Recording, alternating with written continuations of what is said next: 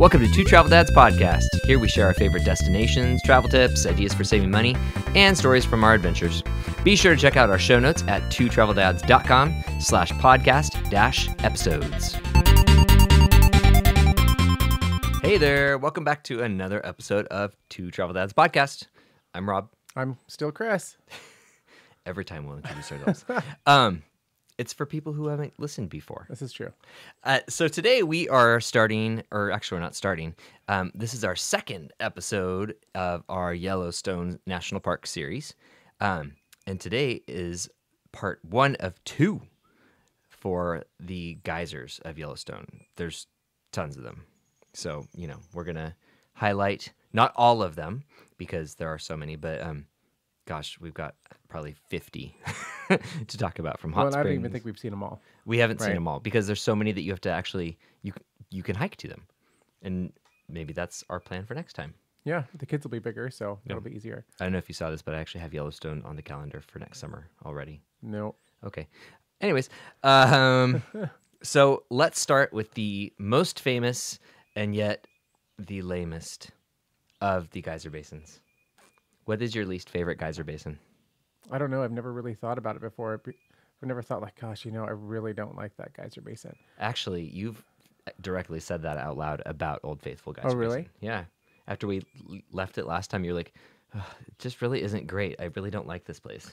Oh, that's right. Because there's only like one. There's only like one good thing there. I guess a couple, but because it's the Morning Glory pool and then Old Faithful. Yeah. Is really about it. Yeah. So we're starting with Old Faithful geyser basin because it's the most famous. It's got Old Faithful, which goes off about every hour or so. It is pretty cool. The water shoots pretty high. There's an amazing viewing platform built all around it so that, it can accommodate hundreds of people at a time watching it. But beyond that, the highlights really are, I think, the visitor center, which is pretty new. The visitor center, Old Faithful, is awesome for both kids and adults because it totally breaks down the science behind geysers. And it even has a kid zone that is all about like kid-friendly, like hands-on geyser stuff. Yeah, activities and things like that. So yeah, the boys really enjoyed that, and they were upset that we left that to go watch Old Faithful. yeah, and then a huge cafeteria too. Oh yeah, so Lots of different cuisine. Yeah, at the Old Faithful Lodge, not the Old Faithful Inn, but the Old Faithful Lodge, which is it's on the southeast side of Old Faithful. There's actually a pretty great. It's the big dining room that has a multicultural cafeteria attached to it. Yeah, and big, huge windows, so you can actually watch Old Faithful while you eat your lunch. Yeah, and I think you can even get like an Old Faithful lager. That's right. Oh, all the Yellowstone beers. Yeah. That's right. I can't remember if it's an Old Faithful IPA or ale or something. I don't remember, but I took lots of pictures of them, Yeah. and I even made my own Instagram hashtag that was Find Your Beer. Yeah. Kind of like Find Your Park for national parks, but it was Find Your Beer for Yeah. national park themed beers. And you can get them not just there, but at other shops throughout the park. Yeah, it's true. And into Montana. But anyways, so beyond Old Faithful and the dining room and the visitor center, there are some other cool things to see there. Grotto Geyser is a fun geyser that has a really weird shape from all the calcium deposits and stuff over thousands of years or millions of years. And it's really active and funny to watch. So that's a fun one. And then along the river, there's, Riverside Geyser that goes off not very frequently, but when it does, it's enormous, like 200 feet in the air. A bunch of other just really random ones that are unpredictable. And then Morning Glory Pool, which is like the stereotypical Yellowstone postcard hot spring. It's really pretty. I mean, it really is. So yeah, it's beautiful until you see the Grand Prismatic. But we're gonna wait to talk about that. Oh, I know. I'm just saying. But yeah, no. It's if you haven't gone and like really explored, and this is just like your first taste of geysers and hot springs in Yellowstone, it definitely is pretty.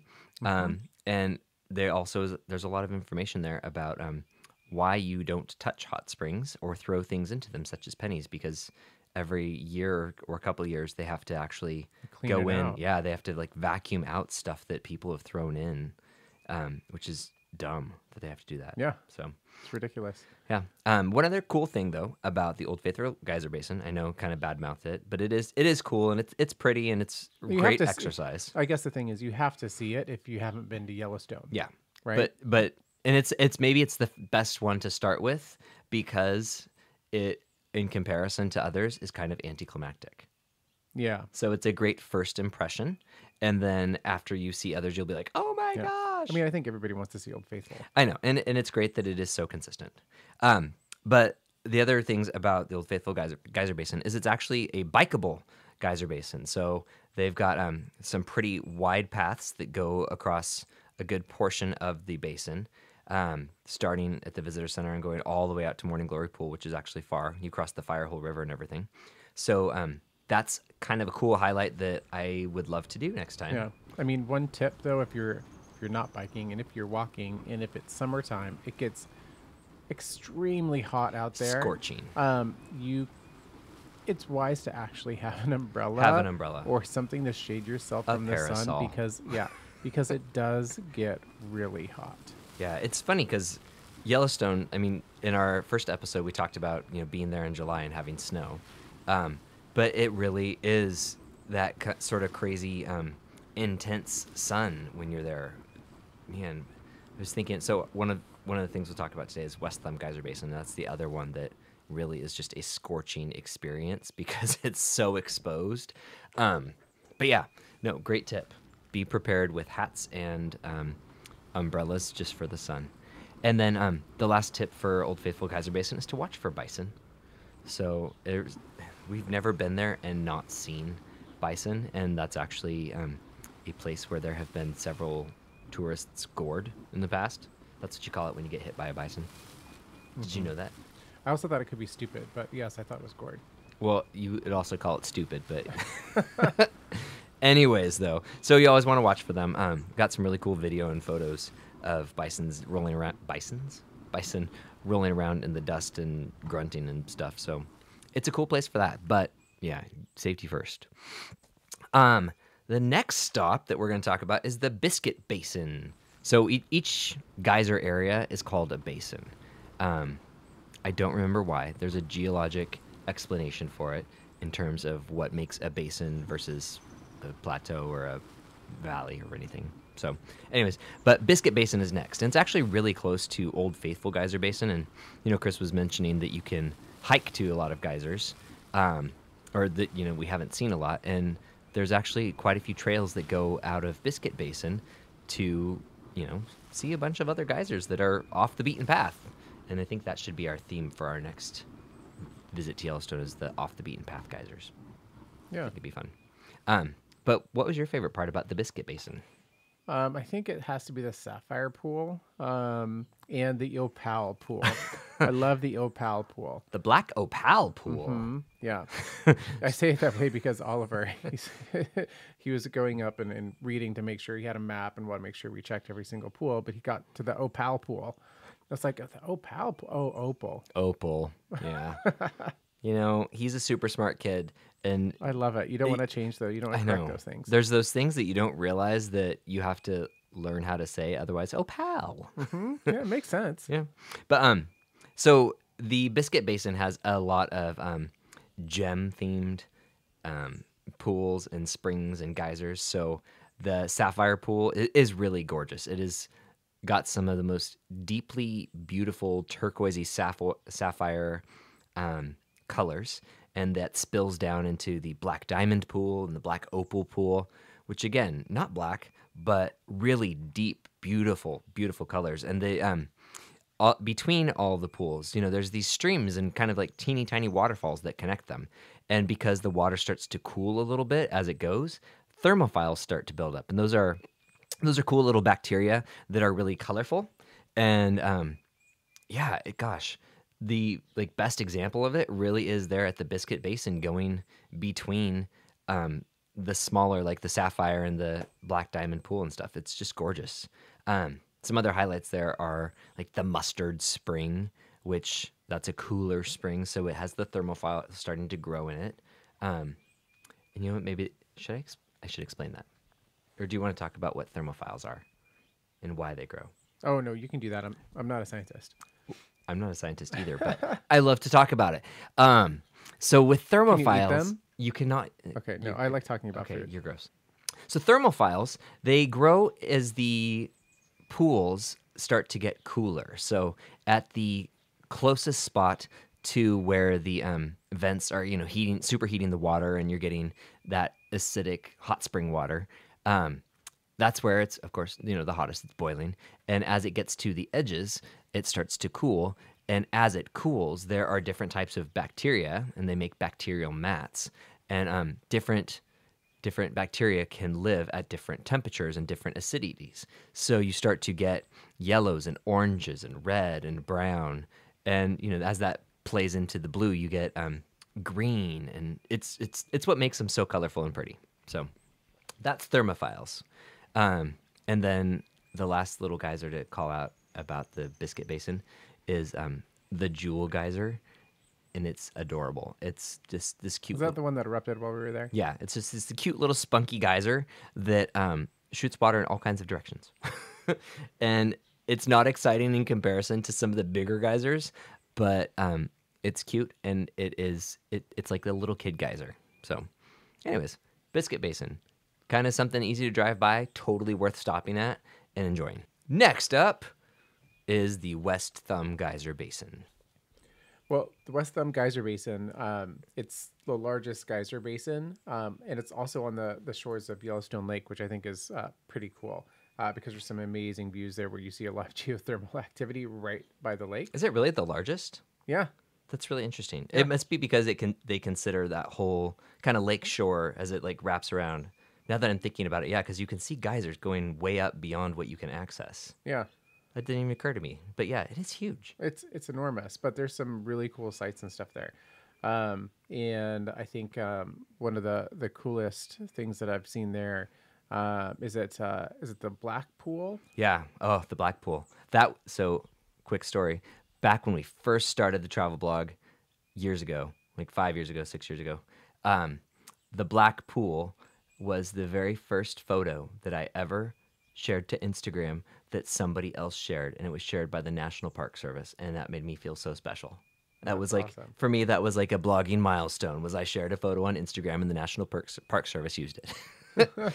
But yeah, no, the Black Pool, it's absolutely gorgeous, and it has the most amazing color because it's so ridiculously hot. I love it. Yeah, that's also another place where you need a parasol or an umbrella if you're there in the summer because there's not a lot of shade and it does get really hot there. And even though it's right on Yellowstone Lake, there's no wind. I don't know why, but there's never wind. It's just hot and scorching. But yeah, there's these great boardwalks that take you down from the parking area, and there's actually steam vents in the parking lot because, I mean, Yellowstone, the whole caldera is just one big steam vent, and they open up at any random time.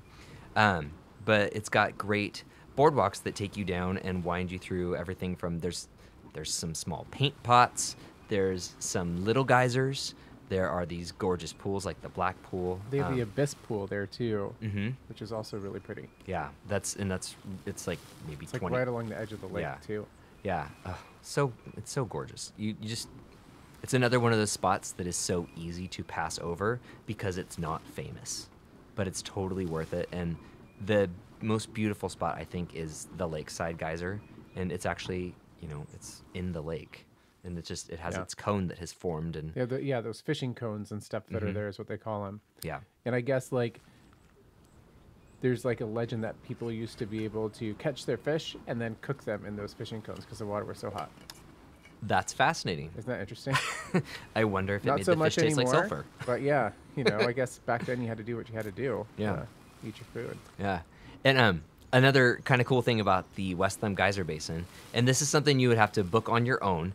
I will look for a link, but it changes based off of seasons, is that you can actually kayak. I was going to say, yeah. Yep, you can kayak past the West Thumb Geyser Basin, and it looks gorgeous. We've seen kayakers doing it, always led by a guide, and it's on my Yellowstone bucket list to someday get to do that. Yeah, we'll have to do it. It's such a beautiful spot, and it's funny because the lake right there looks like the Caribbean.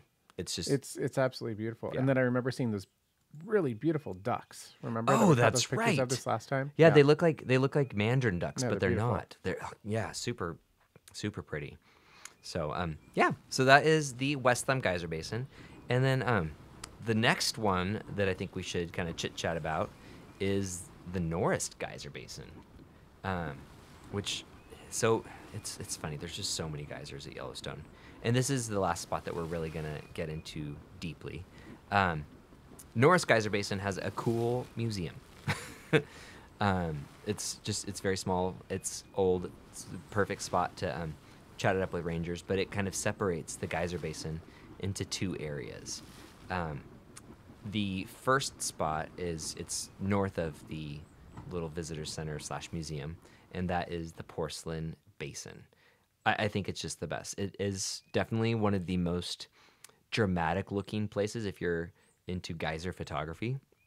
Um, the Norris Geyser Basin's porcelain basin side is just it's epic. So you've got it looks like colorful death. Well, because I mean it is because it's got all these different pools and you see the different colors of clay, not just thermophiles, but clay and stone and dead trees that are I mean clearly at one point they were able to grow right there and then as the ground superheated and killed the roots, the trees just died in place and I'm pretty sure are in the process of becoming petrified from all the minerals. But the porcelain basin just has like rising steam all the time, making it this interesting and dramatic landscape. I love it. And it's really easy to not stop there because there's other stuff that's more famous that you would be seeking out. So, yeah. Yeah, this is why I think it's like if you're going to Yellowstone for the first time, you could just Google and check out lots of different pictures, or obviously go onto our Check out our travel blog. check out our travel blog, right? Because we've got We have a tons of whole pictures. article We've got dedicated to tons of pictures there geysers. too. Yeah, Yeah. but you just got to figure out what is it that you want to see and plan your route accordingly because it's a huge park. Yeah. And if you're just looking for like top 10 sites in Yellowstone, you're not going to get spots like the Porcelain Basin. It's going to say, go over to Steamboat Geyser, which we'll talk about in a second. And then, you'll arrive at the Norris Geyser Basin and you'll start walking around and you'll head right there and you'll miss half of it and you will just be like, oh, this was cool, but what did I miss in the meantime? It's funny because actually when we got there, we went to the Porcelain Basin and we saw some cool stuff like the hurricane vent, which was awesome. It's just like a hole in the earth that has hot steam blasting out super fast and loud. And Oliver screamed. It startled him when it started. He just took off running when it all of a sudden went, which was awesome. And then the Crackling Lake is gorgeous. And then once you pass those like kind of key sites in the Porcelain Basin, it takes you to this trail that it looks like it's maybe going to be just like a short little loop, but you can keep on building off of that loop because the Norris Basin. So even though West Thumb might be the largest in general, the Norris Basin I feel like has the largest set of trails that make it accessible. So as you're going, you can choose to head back at any time just by turn onto that next trail and it'll take you back to the main entrance, or you can keep on going and you'll have lots of other options. So we were doing that and we were planning to just be really really quick at Norris, and then we were like, this is too amazing, and we ended up spending a ton of time there, and it kind of foiled our plan for the rest of the day because we got so, I don't know, what would you call it, We were just so excited. there was so much cool stuff to see. Yeah. Right. So we were still interested. The kids were still interested. So we just had to keep going. We forgot how much our feet hurt. Yeah, it's true. And something cool about the Norris area is that it has a lot of space that is within forest. So while the rest of like West Thumb and Old Faithful are so exposed and so hot, Norris actually offers you some shade, which is kind of cool. Yeah. Yeah. So, but then the other two kind of big sites at Norris that most people are there for are going to be the Emerald Pool. It's just another beautiful hot spring. But the Steamboat Geyser, and the Steamboat Geyser actually goes off pretty frequently. So goes off usually once every hour or two. When we were there in a like weird spot of hiccups where for some reason it wasn't going off and it like went, I don't know, it's like a 3-hour period or something without blasting off. But it is just such an amazing sight in itself because it is such a huge geyser that its cone and all the surrounding kind of terraces that come from it are just huge and gorgeous and white and orange, and there's a couple different viewing platforms so you can hang out and wait for it. But that's basically the main attraction and why most people are going to be stopping at Norris. Another thing to know is just was like realizing Norris also has overflow parking because a lot of people do like to just stop in just to catch the steamboat geyser. So parking can be tricky. And you might have to park in an overflow parking lot and then cross the Grand Loop Road and then walk through the woods and do all this. And it's kind of a big to-do. It's okay. It's add a little hike to your day. It's still worth stopping, even if you can't park in the main area.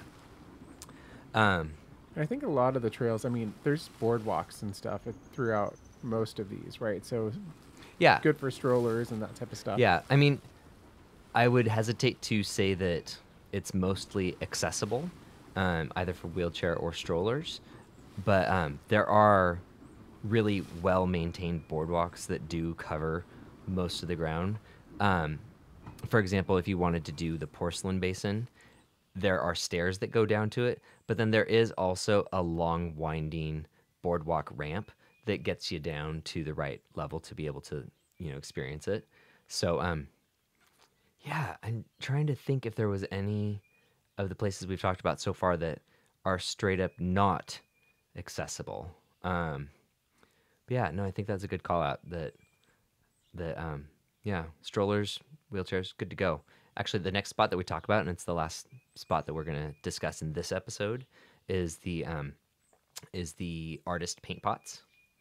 So do you remember which ones those are? I do remember the artist paint pots. Do you want to tell your fun story? I think I didn't. You told that in our first episode. Yeah. So, anyways, I broke my camera there. For those of you that haven't listened to that previous episode, on our first trip together, a bee landed on his hand and he freaked out and he slammed his camera down. Really. I just flung my hand and it was the wrist strap. I had the wrist strap on my wrist for the camera, and because I flung my hand, created a lot of force, and my camera spun around and just hit the fence that was there and broke. Yeah, good times. Mm-hmm. Good thing. This is why it's always good to travel with a backup camera. We each had one, so yeah, thankfully, and we still do that. But the artist paint pots is really cool. So you park, and then you've got to start walking through the woods, and you're like, oh gosh, what am I doing? Is there actually anything here? Because it's about a half a mile back into the woods till you get to the hillside, and that's one of the things that makes the artist paint pots really interesting. Is that it there's a small little basin that's like a bubbling pond that has some different hot springs and tons of thermophiles going between the different springs, so it's very colorful. That's where, do you remember that blood spring? It was just like a hole in the hill, and it looked like blood had been spattering out of it. Yeah. Yeah. So between like the iron and then the thermophiles that were growing, it really looked like a big bloody hole in the hill. So, good times. Yellowstone. So yeah, when you walk back there, you get this view of this hillside that is just kind of steaming and weird. And as you climb, this is one of those spots that is not accessible. As you start to climb the stairs, you get this really interesting view of everything from the blood spring to the streams that are flowing into the woods. And then when you get to the top, that's where you actually have those paint pots. And paint pots are very different from geysers or hot springs. Yeah, it's just like bubbling mud, but Yeah. it's so smooth and creamy, it looks like paint. It is smooth and creamy, yes. Yeah. It, yeah, I mean... when you think, that's like paint. That's why they call them paint pots. I mean, it's really relaxing to sit and watch. Yeah, there's something really satisfying about watching an enormous bubble form and then pop really slowly and deflate. It's kind of gross and kind of cool. The consistency of it, if you've ever worked with clay, it is, because that's basically what it is, it's clay. It's the consistency of slip that forms when you're working on a potter's wheel. So it's basically clay that has been dissolved by the acids, and then there's some water mixed into it, and it just bubbles. So as it dries, it forms small little terraces and stuff. But those walls around the paint pots start to crack, and it just, you got to check out the show notes. There's some pictures in them of the artist paint pots, and it's really cool and weird, and also for some reason very smelly. Well, the whole entire place is really cool and weird and smelly. Yeah. Yellowstone is amazing, but it's, so again, this is one of those spots where if you don't plan your time, you might be tempted just to drive by it because so what, it's just another geyser basin, and it is pretty small, but it is amazing, and it's really unique in comparison with everything else you're going to see. Yeah, I think that's definitely a must-see one. Yeah. So in our next episode, we're going to talk about some other spots, including like Firehole Lake Drive, fountain paint pots, which I think is the most awesome, cool place, volcanoes, Mammoth Hot Springs, all those different things. Yeah. So that's it for now. Cool. Make sure that you check out our next episode, which is going to be part 2 of Yellowstone's geysers. And if you have any questions, always feel free to leave comments or send us a note through our show notes page. And give us a rating, subscribe to our channel. Yeah, share your stories too. I'm curious, like, what's your favorite place to go to in Yellowstone? Yeah, and if you have done some of those hikes that go off to those off-the-beaten-path geysers, we would love to hear about that. And who knows, maybe that would be a great opportunity to have you be a guest on the podcast. So, anyways, all right, we're going to take off. You have an awesome day, and tune in next time. All right, see you guys. Bye. Two Travel Dads podcast is written by Rob and Chris Taylor and produced by Rob Taylor in Squamish, Washington. If you would like to be on Two Travel Dads podcast or sponsor it, please visit us at twotraveldads.com/work.